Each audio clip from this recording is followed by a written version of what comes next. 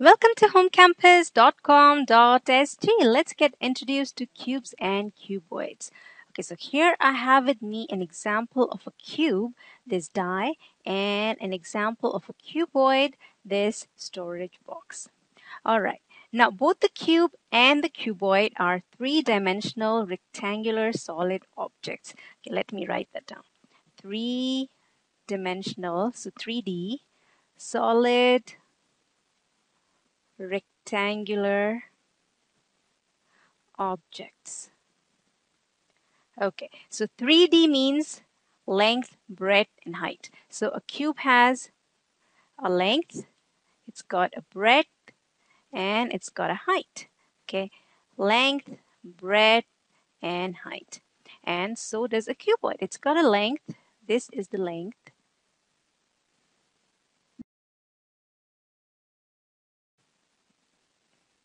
This is the breadth, also called the width.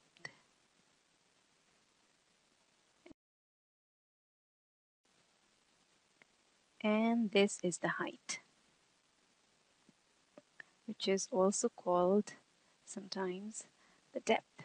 All right, so 3D is three-dimensional, length, breadth, and height. Solid, well, because they're solid. And rectangular, because these faces are rectangular. So this is one face, okay, in the cuboid, this is one face. Behind this face is another face that we can't see. Now this face is made of the height and the length. Okay, this is a rectangle made of the height and the length. Then this over here is another face. This one, which is made of the breadth and the height. Okay, so this is another rectangular face. Then this is the third face. Okay, over here, the blue one, which is made of the length and the breadth.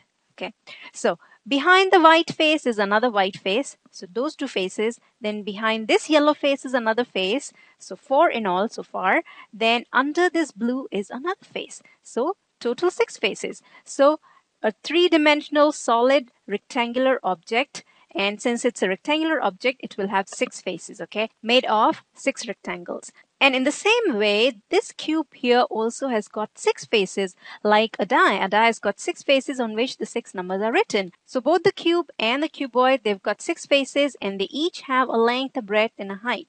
Now, if they are both the same, then what is the difference? Why is this called a cube and why is this called a cuboid?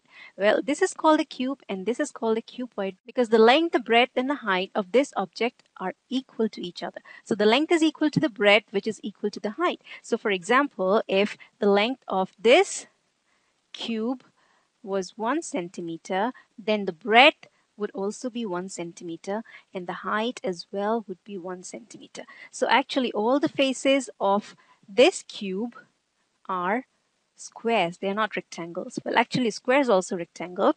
But anyway, to be more specific, these are squares. Okay, so each of these faces is a square, while in a cuboid, the faces are rectangular. All right, so if the length is say 4 centimeters, then maybe the breadth or the width is 2 centimeters and maybe the height is 3 centimeters. So the length is different from the breadth and it's different from the height. So this is a cuboid. Okay, so this guy is a cuboid. Let me write that down. Whereas this one is a cube. Now here I have with me a cube and a cuboid, the kind that we will be using when we solve problems. Okay, now as you can see, it's got a length, it's got a breadth and a height, which are all of the same size. So this is equal to this, which is equal to this, and this, and this, and this, and this, and they're all equal. Okay, they're all of the same size.